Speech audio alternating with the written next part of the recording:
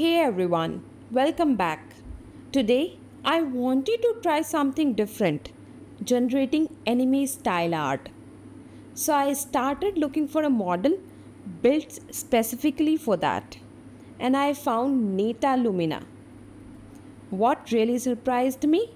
It runs on less than 6 GB of VRAM and was trained on over 13 million anime style images. Even better, it uses the Gamma 2B model, which is 6 times faster than T5 encoders, and it supports prompts in English, Chinese, and Japanese with amazing accuracy.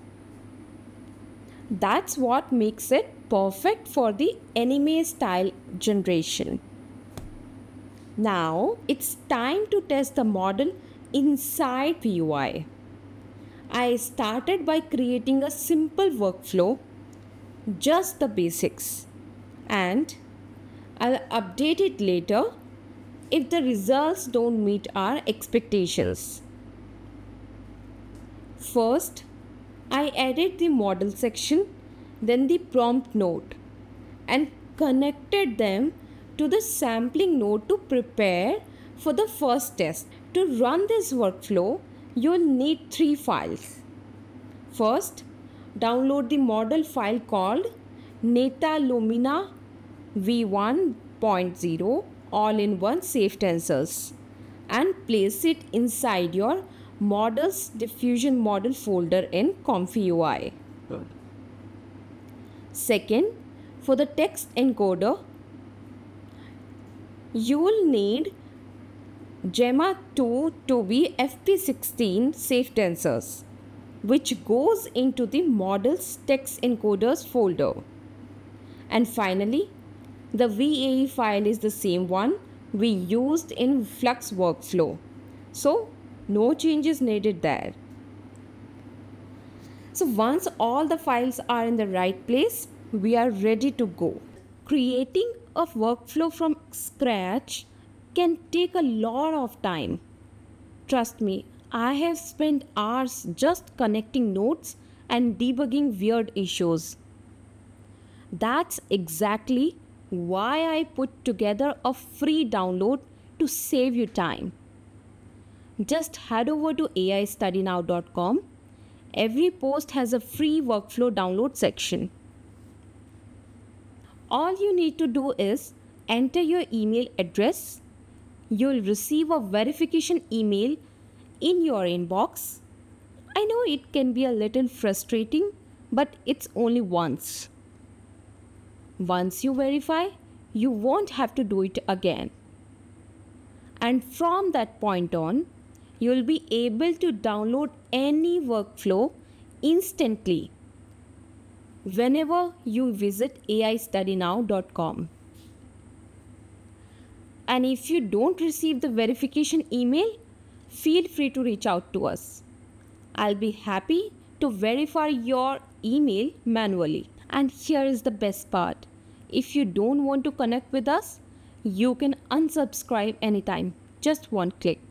Now I tested the workflow using a basic prompt. That is, create an image of a cat in anime style. But I got a blank result. No image at all. And that confused me. I double checked my settings, which was 60 steps, which is correct for this model, CFG at 5.5, sampler set to res multi-step, and the scheduler was linear quadratic. Everything seemed right. I even tried changing the sampler and lowering the steps, but still nothing. Then I realized the real issue. It was the prompt itself. This model needs a specific prompt format to work properly, not just plain descriptions.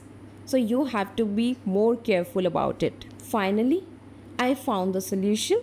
to make the model understand your anime style prompt, you have to start with this line like you are an assistant designed to generate anime style images based on text prompts. And here the prompt starts. This line is required every time it tells the AI what kind of task it's doing. But I have another solution for this. Instead of writing it manually for every prompt, I split it across two text nodes. First, I put that fixed instruction in text 1 and then I place my actual prompt in text 2. This way, you don't need to copy and paste that opening line every time. So I tried again using the prompt, create an image of a cat in anime style. Still, and here is the result. It's still blank image. That's when I realized another key detail. Neta Lumina doesn't respond well to plain text. It needs structured tag-based prompts. Just like anime style, models on platforms like Civitai. So here is how to build prompts the right way. So here is a different way to define the prompt. First, if you want any character, like you want a girl in the result, so you have to write one girl. Or if you want a boy or cat, so you have to define the number, which can be one cat, one girl, two boy, etc. Hope you understood my point. Similarly, if you talk about art style, it will go like anime, pixel or digital painting, whatever you are working on. Appearance, blue eyes, long hair, white fur, you have to describe properly. Next comes as expression, like a cute expression, smiling. Then comes camera, framing. It should be close up, upper body, bird's eye view. So these kind of things should be there, then only it will understand your prompt. So after taking care of all these things in mind, my prompt looked like this. One cat, anime, blue eyes, cute expression, soft lighting, window light, and best quality. And here I skipped the camera and let the AI decide that part. So when I hit generate, finally it has worked. The model produced a clean, beautiful anime style cat, just what I was hoping for. And here is a tip. You can even use ChatGPT to turn your plain text prompt into proper anime text. That saves a ton of time. One more important thing I noticed during testing, the negative prompt matters a lot. At first, I removed all the text from the negative prompt just to see what would happen. And the result was noticeably worse. The image lost details, clarity, and overall quality. Negative tags actually play a huge role in helping the model avoid unwanted details. Things like blurry faces, distorted limbs, extra fingers, low contrast, and so on. The more you optimize your negative prompt, the cleaner and sharper your final image will be. So here are some of the tags I used. So you can always tweak and build on them to get even better results. It's easy to skip this step, but trust me, your results will be much better if you take time to fine-tune the negative prompt. With that, our workflow is finally ready.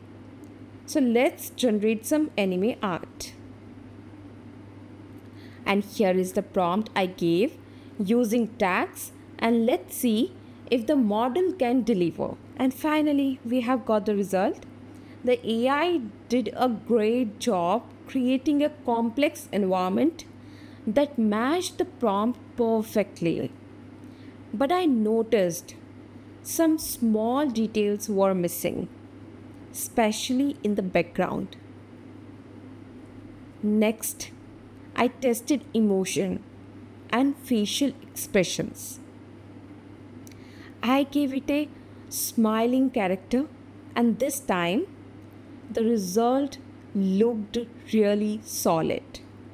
It captured the expression well. Then I tried a geometric art style, and again it followed the prompt nicely. But when I tested line art, almost every result had problems. Missing object details or parts that were slightly broken. Then I thought, why not fix it right away? And I started working on it. I created a new group in the workflow and passed the output through Flux. After running it through Flux, it added extra details like clothing, texture, and filled in missing parts. And the improvement was clear. It really cleaned things up. Now, let's move to the final test. And this one pushes the model to its limits.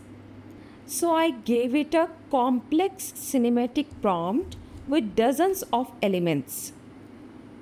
Those are one girl, line art, grayscale, Yoneyama my style, solo, long red hair, green eyes, business casual, blazer.